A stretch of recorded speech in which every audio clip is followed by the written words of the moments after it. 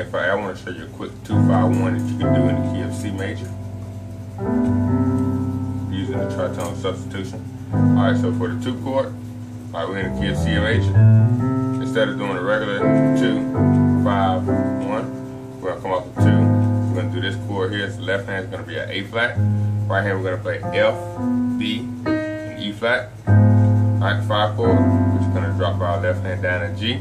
Right hand is going to be on F, B, C, and E. Alright, so the only difference between those 2 chords is just adding the C and E.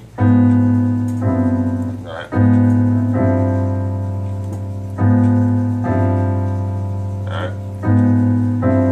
And then to the 1 chord, left hand is going to be on C and C. Right hand is going to be G, A, B, and D. You can look at your right hand as a G major add 9 with the A being a 9. That's going to give you a C major 13 chord.